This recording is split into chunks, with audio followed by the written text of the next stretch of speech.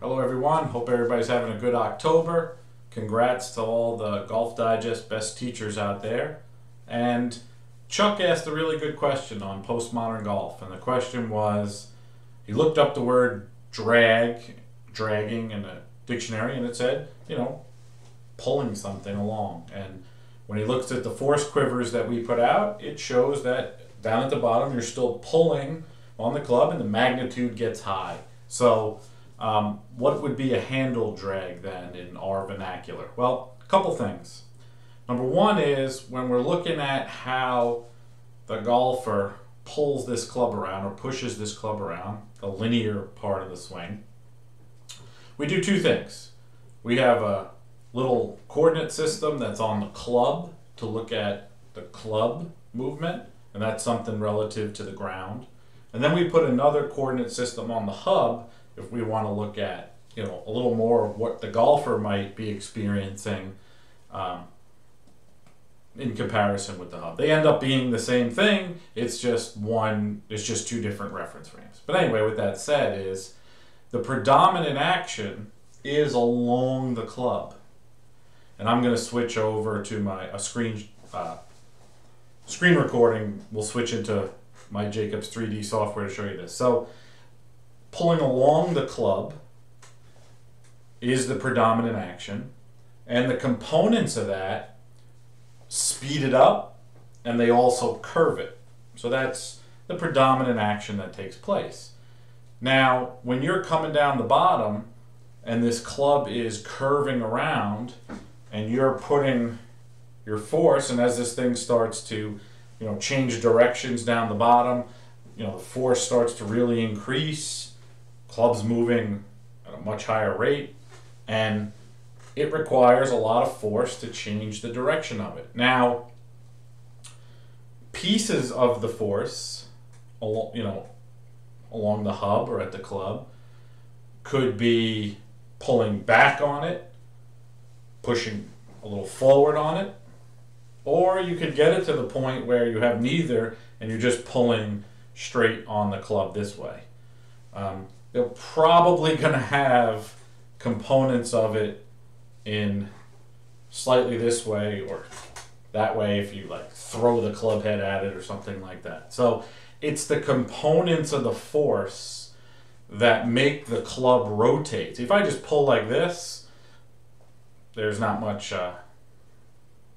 twisting action on the club. Yet if I go like this, or if I go like this, the club will rotate. So it's those components of the force that can put you into a so-called dragging handle, or it can put you into more of a club head throw type position. So it's those pieces that are most interesting.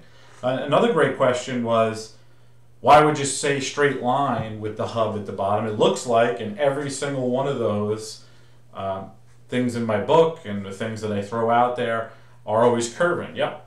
So when we use the hub illusion, they are curving, but what we focus on is when the curving action's taking place, is the golfer curving it more?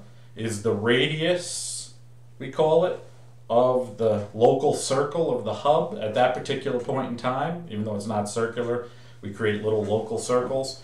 And is the curving action at the hub getting smaller, or is it getting bigger? And when it's getting bigger, then we say it's more straight line. So what I'm going to do now is show you a couple of parameters. Some of these you haven't seen yet, and including the radius one, so you could see how the circle would be getting smaller or bigger. So hopefully that little explanation helps.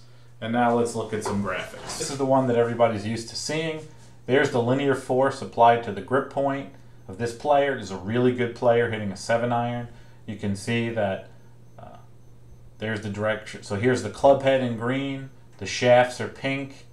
The red is the hub path, and the black arrow is the force quiver. And you can see that the linear force applied to the grip point starts to grow in magnitude and change directions. Okay, so there would be at the last club head, that would be the last force quiver, and then they all match up to each instant in time. So there's the overall.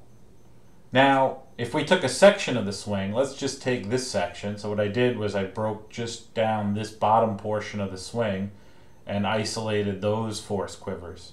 So you can see at this particular point, here's the club head, there's the club, there's the force applied to the grip point right there. So you can see the golfers applying their force this way at that point in the swing, and then you can see that it starts to come around, and right before impact, there's the force quiver that would match up with that last club head right there.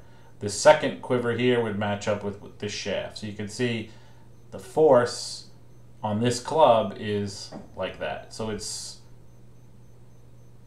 definitely forward of the golfer. So this golfer is probably standing somewhere in here, and his hands are forward at impact, and you can see the way that he's forcing it down by impact. Okay, so there's the linear force applied to the grip point at this point. So now we need to break this down into components to see, what kind of response it's going to put into the club. So if we just looked at the force along the club, so here comes the force along the club, you'll notice that these red quivers go around, they match up with the club, and this is showing us the magnitude of the force that's directly along the club. So this would be like your golf machine, pull along the shaft, pull an arrow out of a quiver type thing, and there it is as it comes all the way around. And when you start to look at where this one is and this one is, the last two, you could see that the last two that we looked at, I'll move this one over so you can see it.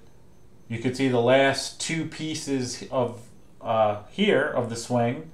In this particular one, there's the quivers. You could see they have a little more of a tilted angle to them than just along the club. So it's those components that are the interesting ones that create a lot of the effects that you're seeing. So you can see the predominant action is definitely along the club, but it's a complicated thing, and the golfer's applying a lot of force, especially down at the bottom. So now let's look at the components of this, because this is what gets interesting. So now I'm going to pull in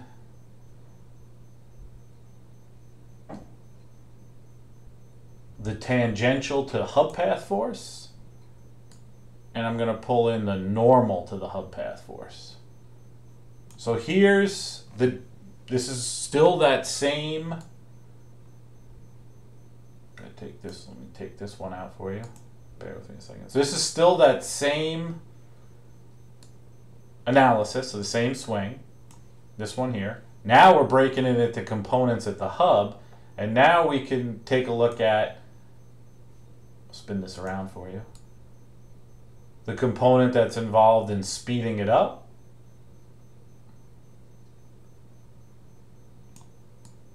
spin that around on its head.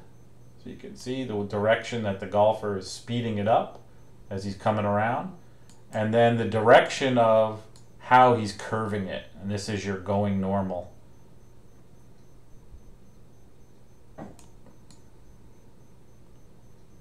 So you can see that the way that he's trying to curve it when he comes around, it's a little noisy as he tries to curve it around. And this is where your good players have their trouble. They have their trouble, and when that club goes to move out, and they're trying to manage how that club comes around. And this is why, terms like handle dragging come about. So now there's your component that's trying to curve it. So this, turn that there, turn this one back around. Now, here's the component of the same linear force applied to the grip point. Here's another component, and that's the binormal one. So this is the components that would want to move force out of the plane. So you can see that this golfer down at the bottom, one of the ways that they line the club up into impact, more than just do the classic go normal, like you've heard people say, is they push the handle out. I've seen some good players. I wouldn't call them great players, but one handicaps where they had hardly any of this component down at the bottom, and they did it all almost binormal. The club was standing straight up, almost at impact. It was unbelievable. You know, super high vertical swing plane angle. But it's interesting when you start to look at all these differences. So there's the components of the force. And when you do this part too long and too far forward, we call that handle dragging. So it would keep we'll get rid of the binormal one. It would keep the normal component on this side too long, and the wraparound of the normal to the hub path forces would be really disturbed and late, like this one is. You could see how far forward the handle is on this golfer, and his ability to change the direction of the club down the bottom is a bit noisy. And that's going to have a lot of angular responses to the club and create a whole lot of necessary applied torque. So the reason that the normal to the hub path forces are on this side is because the club is on this side of the hub. And then when the club goes over to the other side, that's when it wraps around to this side. So this is the real complex part of the swing. So he's not really switching the shaft of the club out to the other side till this far deep into the downswing and location of the hub path. So it's this exchange from when the club swings out that's the hardest part. And that's why you can't just, you know, expect some type of free release or get this thing to snap around, because it gets harder and harder to do this and harder to change the curve of the swing down the bottom. So that's a very small smattering of the force and, you know, the things that are complicated and what we deal with, you know, when we're teaching. There's also components at the club, and there's, you know, we have 1,000 samples now, and I'm going to publish lots of books and, you know, swing reports and stuff that people can study. But there's that's the first time I really went in deep, but this is what we do on a daily basis with golf lessons. Okay, now back to the curving action. So we were talking about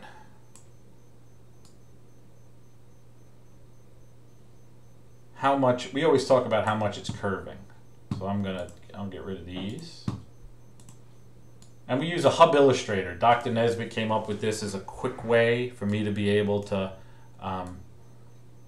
look at one parameter and then decide what's happening exactly at the hub. So there's your club head, there's your shafts, there's your hub path, and you can see it's color coded. So green means that the curve is getting wider. So now I'm going to bring in the actual graph where we graph these things out. Okay, so here comes the actual graph. Okay, and right now we're interested in the red. So the red is going to tell us what we need to see here. So you could see until this part of the downswing, which would be right to about here, first little very small increment of time from here to there, the red got bigger. So the radius got bigger. So the local circle got bigger and wider till about that point. Then it starts to get smaller. So now you can see it starts to get smaller. So now this would turn red. And then you can see right before impact, or at the point of impact, looked like it went green. So it looked like it might have, you look here, it's a very small amount, but you can see how that changed. So this is, looking at this tells us how the golfer is curving their hub path. So when this is taking place and it's getting bigger and wider, we know that you're trying to, well, we assume, or we can start to infer based on other characteristics, that the golfer is trying to delay the outward movement of the club, and then curving it will definitely want to help the club to move out. So if, and a lot of times we see this, as the golfer's coming into contact, if this radius starts to get bigger like that, then we would call that more of a straighter line type of move into impact. So really taken an in-depth look at, so here's a hub path center of curvature. This is the same golfer early in the downswing, and this matches up with that first phase of the downswing. And you're going to notice that not only is this, the reason I'm showing this is, not only is this curve getting wider or narrow, it's also moving in and out of the plane. So if you try to do a hands-out type laydown, you're going to get more of a three-dimensional center of curvature motion, movement, path, so to speak, and that leads to a whole host of other things down at the bottom. So if I had one recommendation when you're curving your hands, is I would try to eliminate as much of this three-dimensionality as you can of the center curve. But that's a conversation for another time, and that comes from years and years of looking at these things. But anyway, so that hopefully will clear some things up. Michael Jacobs from Long Island, New York. Hope everybody's doing well.